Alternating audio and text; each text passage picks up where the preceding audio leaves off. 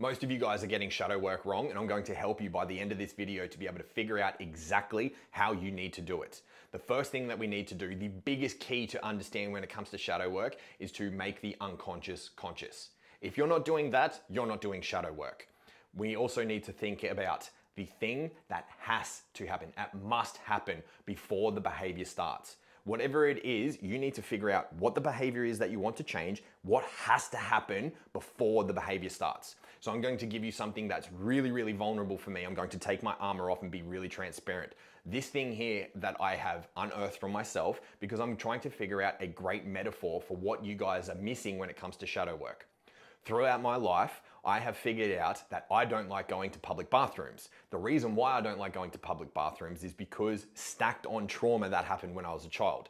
I would go to school, to the public bathroom when I was at school as a child, and I would go pee, and then I would have the schoolyard bullies come in and kick me into the trough. I don't like going to the toilet at a trough. It makes me feel like an animal, and also all of the trauma that's been built up inside of my nervous system makes me want to go into a stall instead, or at least if I have to go, notice the language, I have to go pee at a urinal, it has to have one that has dividers next to it so that I don't have to feel vulnerable, so I don't have to worry about people coming up behind me, and so I don't have to pee next to other guys. It's something that I still have to work through now. This is shadow work that I'm bringing to you guys as a really vulnerable piece to show just how fucking powerful this is.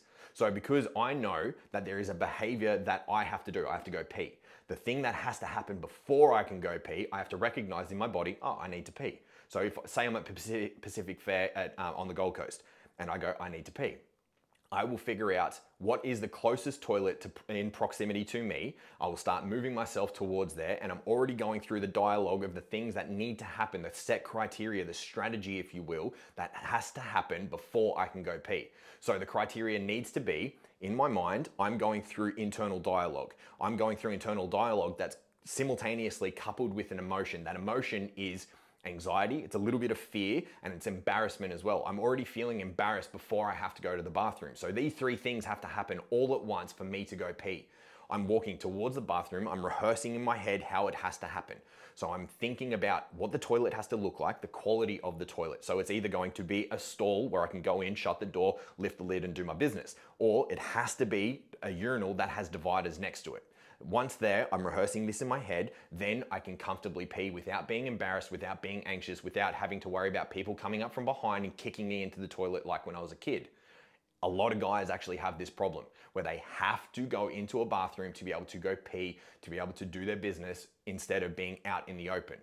A lot of guys actually carry this shyness when it comes to peeing in a public place because they've been shamed for it, they've been, hurt, kicked into the urinal like I was as a child, and that has built up a coping mechanism, a maladaptive coping mechanism from their unconscious. Their unconscious is always trying to provide safety and security. So if you know that you're embarrassed when it comes to going to the toilet, you're worried about things happening like I am, you need to be able to make sure that you have a coping mechanism to be able to fix it.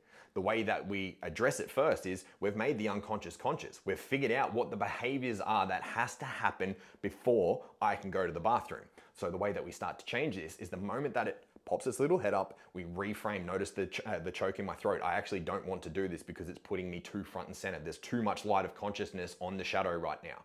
So the thing that has to happen, the change piece, is I have to become aware of what is happening inside of my body and recognize I'm a 34-year-old male. I know how to I'm trained. I know how to fight.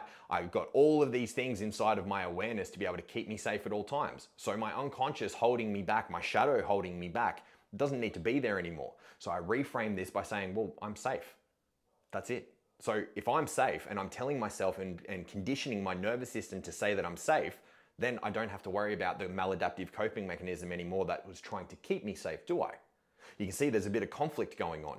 And the conflict inside of my body is I have to tell myself over and over and over and recondition it with a feeling of safety and security. I'm always going to be okay.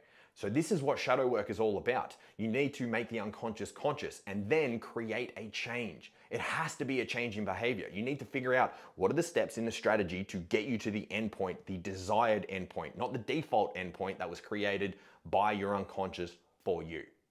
And now because I've worked this out in real time in front of you guys, my nervous system's actually saying, okay, well, you're safe, you're at home, you actually need to pee right now. I didn't need to before this, but because I'm reconditioning my nervous system and I'm locking it in, much like a Tupperware lid locks in place, you know, that sound snaps in place, like 3, 2, 1, locked like that. That's exactly right.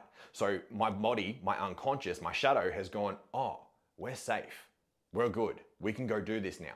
So that relationship that I have with my unconscious, to be able to talk through my shadow, to be able to talk with my unconscious and say, we've got this. Like, I'm in charge. My mind isn't in control of me. I'm in control of my mind. So I hope that makes a lot more sense. So if you guys need a little bit of help around this, around creating useful strategies that are going to help empower you to be able to understand that you can do, be, have, and experience anything that you want to, and therefore choose and take massive action towards, DM me or send me an email, dave@risemovement.com.au. Link is down in the description.